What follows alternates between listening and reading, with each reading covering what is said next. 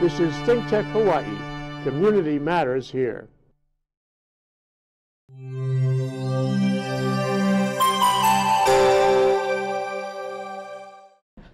All right, I'm Jay Fidel. This is Hawaii, the state of clean energy at ThinkTech. Wow.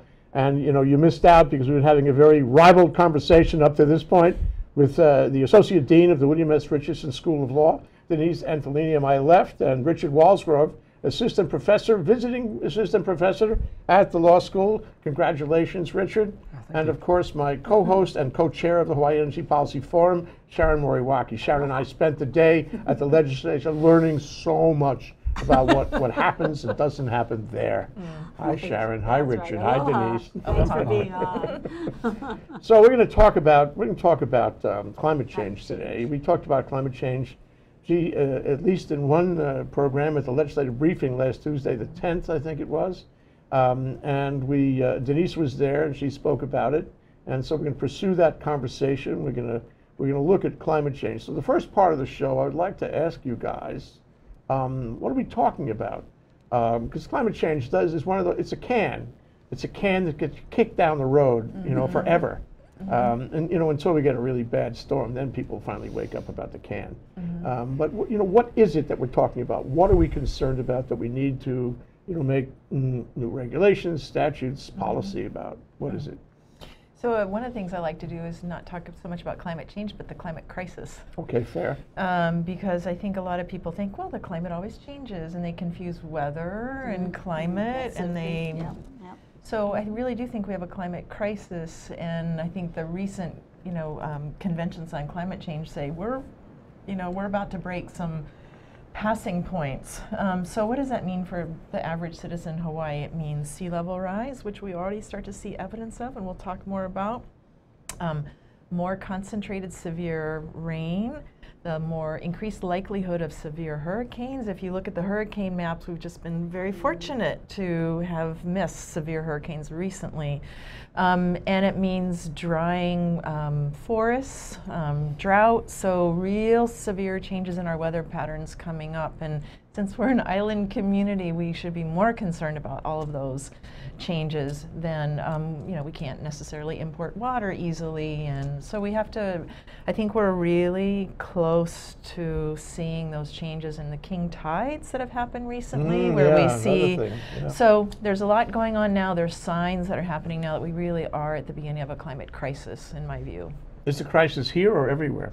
Oh, I think it's everywhere, but each region of the globe experiences a little bit differently. So some areas are going to dry out, some are going to get wetter, but in sea level rise, particularly in Asia Pacific and Southeast Asia is going to be more severe than here, but we're going to kind of be at the center of the storm for a lot of these impacts.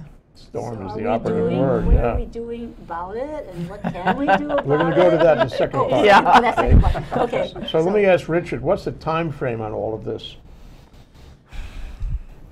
So I put climate change action into two buckets. I give them names, and I apologize in advance that I geek out on these names. We can adapt to climate change, we call that climate change adaptation, and we can mitigate climate change mitigation.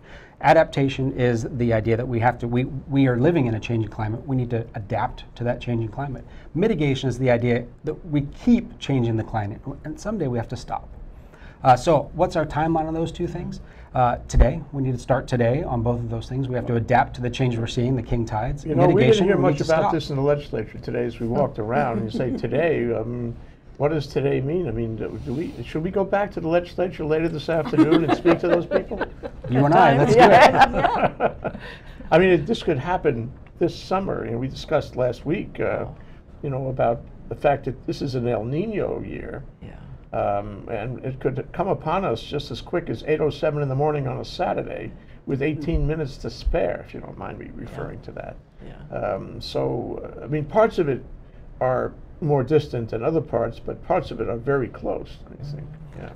One of the keys is we can't get trapped in just responding to an immediate crisis and then the next immediate crisis and the next immediate crisis. We need to have a plan that we put in place over a period of time. If we bounce from crisis to crisis, we'll always be at 8:09 a.m. on Saturday morning, and that wasn't a very happy place to be. Yeah. So what's the state of public awareness on this, Denise? I mean, I know the law school's aware. Obviously, you guys are invested in the issue because it's part of environmental, and it's also part of, it's kind of the law school's, say, responsibility to keep up on this because it leads to public policy. We're going to talk about that. Yeah. But, what is the state of public awareness right now? The legislature and the public, in some ways, they're the same, yeah? So I think, first of all, it is our kuleana at the law school to keep up on this along with other units at the university, and we're happy to have that responsibility. And it's a big responsibility, but the collaboration is really good. So there's a lot of great stuff happening at the university. I would say that most people perceive climate change as a result of severe weather impacts, or maybe they've seen a king tide, and it's kind of shocking when you go to Mapunapuna and you see, fish swimming through the streets, or your car gets stalled. Or along the North Shore, we have severe beach erosion. I mean, really severe beach erosion, or hauula, or so where you visibly see it, I think people start to get concerned. The other thing is, I think people who have been born and raised here probably have more awareness because they've seen the change over time, and they will say, oh, my lychee are spiking earlier, my mango are flowering earlier, the yellow trees, or it's January and the trees are flowering. It used to be March. So just those kind of normal day-to-day changes of the seasons are happening at different times. So I think if we speak in terms of common visible changes, people can relate to that much easier than they can charts and graphs. But it is happening. It's an ecological calendar that's happening around us. We just need to pay a little more attention. But you talk to farmers, you talk to people who garden, people who pay attention to their trees and to the coastline, and they know things are changing more rapidly than they used to. Do they connect these phenomena with climate change? Remember Donald Trump? Remember him? I don't know who he is. I hate to invoke him on this, but he denies climate change, and some of his friends in Congress, they deny climate change. Yeah. And I don't think it doesn't have any effect on me when they deny, because I know they're wrong. But other people may say, well, maybe there's a chance that there is no climate change. Maybe there's a chance these phenomena are just the phenomena are just repeating, part of the natural cycle. The sine curve comes and goes. Are people affected by what he has been saying and his denial and the denial of his friends on climate change? Is that part of public awareness? I think in Hawaii we're sort of lucky that folks are a little more connected to the outside and what's happening. And so I don't feel like we see as much of that here as you might see in other parts of the country. There is a lot of interesting work done on how people perceive those different influences. And you see some of it in parts of the country you might expect, parts of the country that have voted for the Donald Trumps of the world, and they want to relate to that message. Hawaii doesn't typically vote for the Donald Trumps. We want to relate to the other message. I don't think that means that there isn't still this natural tendency for all of us to bury our heads in the sand, because it's such a big problem. Yeah. Denise, I'll ask you a question I asked you on January 10th, and that is, so what can we do here in a little wee island? I mean, if everybody behaved themselves, if everybody was completely religious about minimizing climate change, it still wouldn't really have a big effect on the world. No? Well, I want to go back to something Richard said, which is we have these two opportunities. One, to mitigate, which is to reduce our emissions, which we need to do as a responsible community. So if that means driving electric cars and taking the bus and changing the way we manage power plants and all that, we need to do that no matter what, just as a responsible community. But adaptation, there's a lot we can do because we haven't done very much so far. So making our highways more resilient, working on our infrastructure so it can survive sea level rise, reforestation so that we continue to capture as much rainfall as possible.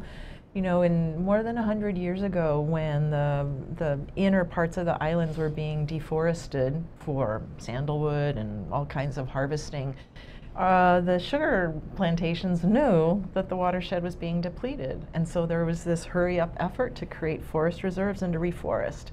So we know from our past that we can replenish our water supply by reforestation. So we know what we need to do. So I think going back to your earlier point about the common person's understanding, I think that puts more responsibility on the legislature. that is their job, to be in front of these issues and to understand how the science, the policy, and the law work together. So I'm hopeful that they will finally start to see that we really have the tools, and Hawaii of all places has the tools to take action in concrete areas in ways that can be replicated. So we are a leader. We need to accept that responsibility and act like it. Yeah. So Yeah, last year term. the legislature passed the commission for adaptation and mitigation. I'm just wondering, and they have met, and whether there are any policies that came out of that that were really fundamental, that we really, really need to do this. I mean, have you sensed any of that? Or at the UH, you also have well, I actually need to committee? read the report, which just came out. Oh, I the think it sea came level out rise the report. day that we had our Yeah, the conference or sea something, level so rise it's report. ready for me to read. But to me, that's the next step, is to use the very good work that they've done, that the legislature asked them to do, and now also the legislature needs to pay attention to that. So I there are need to some dive into it, recommendations but that yeah, should be I followed. think we That's need to good. pay direct attention to that. A lot of work went into it, and a lot of excellent people contributed. So let's all read That's it, and good. let's have a legislative briefing just on that report. a good It's probably idea. already scheduled, I hope. Yeah. Oh, Yeah. good, good. And then Yeah. we really should get some recommendations that you folks have all discussed at the legislature back on ThinkTech. We can hear more about, you know. I think it's, to you the know, public. and this came up in the program, in the legislative briefing, was about planning. And I think planning is a sort of dangerous excuse not to do things, right? Let's make a plan. Yeah. You don't have to do anything, just make a plan. And as a result, the plan gets dusty, goes on a dusty shelf, nothing Well, part of it is happens. doing a good plan and then following the plan. What happens is Yeah. the plan does sit on the shelf. So in chapter Yeah. 1, it's what do we have to do right now, you know? And I take your point as to, we may not be able to affect climate change globally, but we can certainly affect the risks and the implications of it here locally. We can save ourselves. I think we have the opportunity to do that. I mean, you know, one of the things I hope we'll talk about is microgrids a little bit, and solar, and our ambitious energy goals. And there's a reason why we can be more ambitious in an island community, because we all need to hang together. And there's an opportunity for experimentation in a climate where there is a lot of support. We know there's a lot of support for solar, for example. We know we have grid issues. We know that people like to innovate in Hawaii. You know, and we know what's going on in Puerto Rico now, which the crisis provides an opportunity. So we don't need that crisis. We don't need a hurricane to wipe us out to create that opportunity. We can innovate and leap ahead now. Yeah. And we have some great entrepreneurs here. There's a lot of activity going on in Hawaii. Yeah. So going back to plans, we need action plans. Action plan. Action plans. Action That came plans. up at the briefing. Not just action planning, plans, yeah. action plans and timelines, short term, medium term, long term. Yeah. And let's go, let's invest. Yeah. Let's invest Yeah. this session. So you're speaking that lingo, and you know, we had some other people at this program on the 10th that are speaking that lingo. But is it sufficient? You know, you have to have multiple voices. The legislature do not go home and at 2 o'clock in the morning come up with an idea about how to do this. They always say, "Come and talk to me. Give me your ideas. Bring me your tired and huddled masses, and I will act on that." So we have to, you know, put pressure on them. Yeah. Who's putting pressure on them right now, Richard? Don't say Blue Planet Foundation.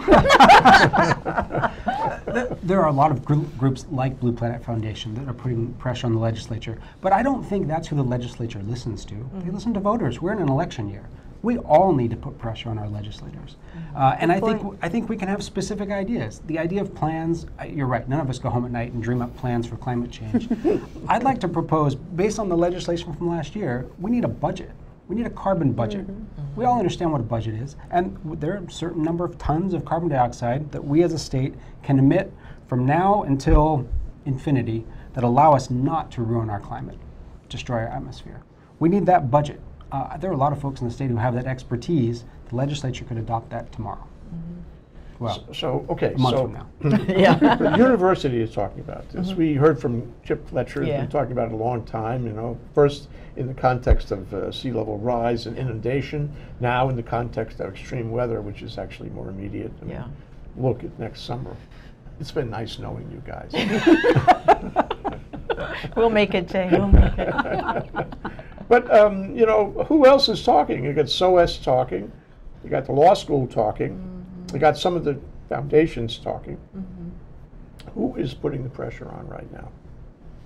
Well, I'm hoping that the conservation community will make a big push, because to me it's absolutely one of the key issues for this session. For example, the barrel tax. Remember the barrel tax? Yes, Where does yes. that money go? It's 60-40, right? 60%, am I right, goes back to the general fund. That's not the original intention of the barrel tax. And in my view, it's time. Inexcusable, were you going to say? Yeah, I did, very good wording there, Thank you, Jay. thank you. But at a time when tourism's at an all-time high, breaking records, construction has been at an absolute peak, unemployment is at a Very, record very low. yeah. Where is all the money going? Do we really need 60% of the barrel tax to go to the general fund? It should go back into reforestation and innovation and energy projects. And so I think Chris Lee mentioned that very briefly at the forum. And so this is a year to seize the opportunity to reallocate. If we don't do it now when the economy's healthy, Will we do it later? we'll never do No. it. Do it now. That's right. Well, I knew we would be migrating into the how-to part of our show, before the break, but now we're going to take the break. And when we come back from the break, let's really dive into exactly what you would tell them, what kind of policies and programs you would want to formulate, and what kind of time frame you would like to have them act and have them create systems that will go into place. Ooh, there's so many issues. But we'll try to do all of that in 14 minutes right after this break. This is ThinkTech Hawaii, raising public awareness. Some say scuba divers are the poor man's astronaut. At DiveHeart, we believe that to be true. We say forget the moon. DiveHeart can help children, adults, and veterans of all abilities escape gravity right here on Earth. Search diveheart.org and imagine the possibilities in your life. Living in this crazy world, so caught up in the confusion, nothing is making sense for me and you. We've got to give a little love, have a little hope, make this world a little better. Try a little more, harder than before, let's do what we can. Aloha, welcome to Hawaii. This is Prince Dykes, your host of the Prince of Investing, coming to you guys each and every Tuesday at 11 a.m. right here on ThinkTech Hawaii. Don't forget to come by and check out some of the great information on stocks, investing, your money, all the other great stuff, and I'll be your host. See you Tuesday. 2, 1. Okay, we have found that en route somewhere between Manoa and here there are some slides. So Denise, can you tell us what the slides depict? I wanted to share with you and with everybody watching the kind of ongoing saga of Laniakea Beach on the North Shore. So I think most people have driven around the North Shore many, many times and are aware of the traffic problems, but at Laniakea in particular, you can see severe coastal erosion that's eating away really at the asphalt, and the utility poles are tilting, and recently with the big surf, they put up all the yellow tape, so you have this absolute disaster there. You've got traffic bottlenecking, you've got tourists and visitors crossing the road, little kids to see the turtles. You've got this very small beach that's being eroded, which is a very unique basking site for the green sea turtle, and you have yellow tape and utility poles and hardening of the shoreline. So it's a disaster. So it's really concerned the community for a long time. And what we're looking for is for this, speaking as a North Shore resident, we're looking for the State Department of Transportation to start to work on how to realign the road so it's climate resilient, right? So So it won't fall into the ocean. Move it yeah, and back, so back. when you harden the beach, you end up with more scouring and erosion. But now with sea level rise and with our precious beaches disappearing, we need to make room for soft solutions, what are sometimes called nature-based solutions, rather than always putting up concrete and hard walls. So we're hopeful that Department of Transportation will start to really aggressively look at this. Yes. Thank you for the word picture. I can see now, I think I've seen these slides. You see the roads falling off into the ocean happens. And we can't afford to do that. So because Denise, after a what is the while- solution then? Is it like planting, or is it moving way back, the roads way back? or Some what is- people call this managed retreat, and I don't particularly like the word retreat, but managing the shoreline in a way that's in sync with the natural processes. So eventually nature will have her way, as we know, right? And you can't forever stop the way, you know, even along other parts of the North Shore, like Sunset Beach, you've seen this severe erosion that took out part of the bike path this season. So it's coming. So we need to move back from the shoreline and allow the shoreline to ebb and flow. So the solution at Laniakea is definitely to move the road back, perhaps maybe to elevate it just a bit, and to use that area as a park or a buffer, you know, to on the Mackay side. Yeah, to move people and vehicles back. That wouldn't be bad at all. I think there's a lot of support for it, and also we have to keep in mind it's a turtle basking area. So there is a win-win solution in there somewhere if we There's can. also condemnation in there somewhere. Actually, I don't Hawaii's think culture so. put on Yeah, condemnation no, in there. because Kamehameha Schools is willing. Oh, very important. That's very They are important. willing to work on a solution. So that is a major step forward, and I think there is going to be a solution there somewhere. But no, they're very willing to work on it. So what is the what picture is you the paint, challenge? I mean, why hasn't it been done, since it seems sort of pretty straightforward and reasonable? It's only been a decade of community meetings and all of that. Well, I think that, I don't know, I think Department of Transportation moves slowly, and they have a certain mission. I think that mission needs to be broader now that climate change, climate crisis is on us.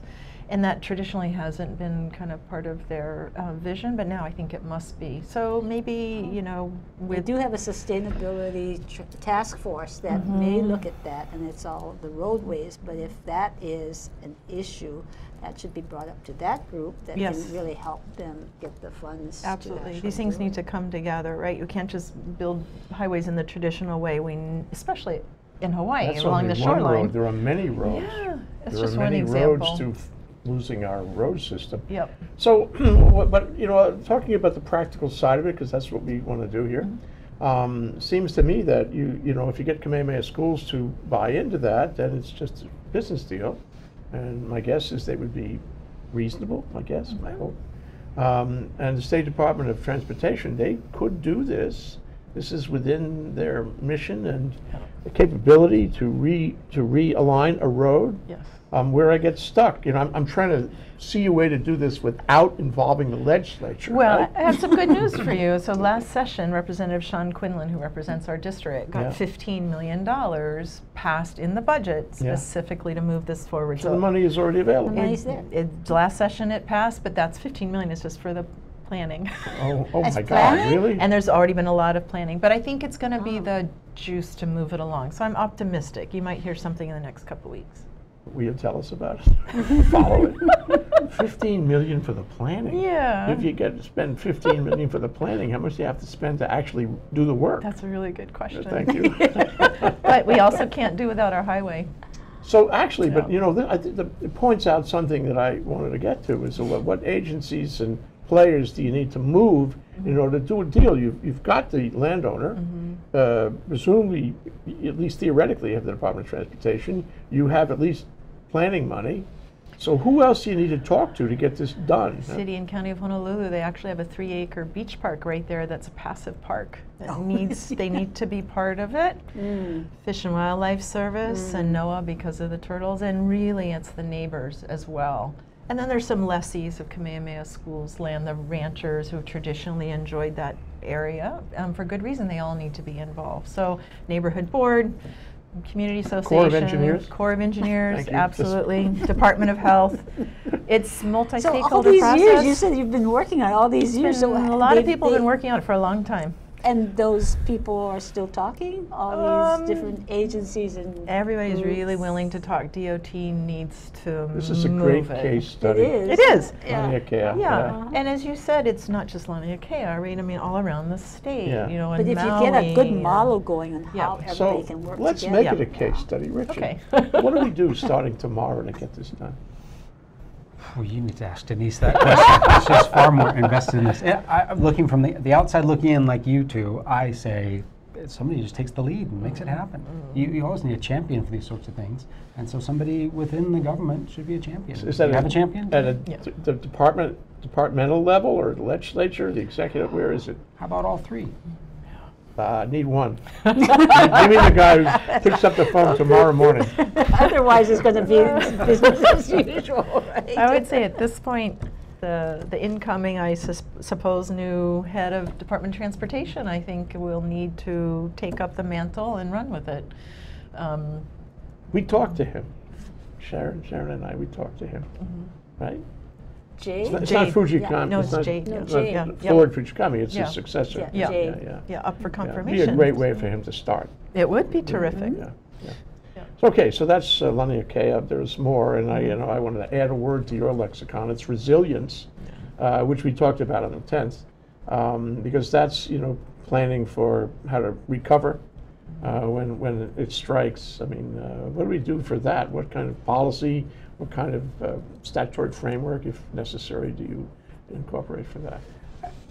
A great example in this context, this adaptation context, sea level rise context, managed retreat for that lexicon context, is something called a rolling setback. Have you heard of that before? We have rules, oftentimes county level rules, but involve lots of different agencies and lots of different levels of government. Rules about how close to the shoreline one can build. And if we recognize that the shoreline is retreating, we should recognize that distance should change, or that point in space should change over time. So rolling setbacks is this type of policy that really allows resilience to happen in coastal development. And do we have that here, or is that elsewhere? Where? We don't have it universally, but there are instances of it. It's been used actually in specific contexts for specific properties, but it's also places like Maui. They've managed to pass this as an overarching policy. So should that be a policy? I mean, is that state legislature, or is that at the county level? This rolling setback. Primarily a county issue, but because it's in the coastal zone, the state also has a lot to say about it.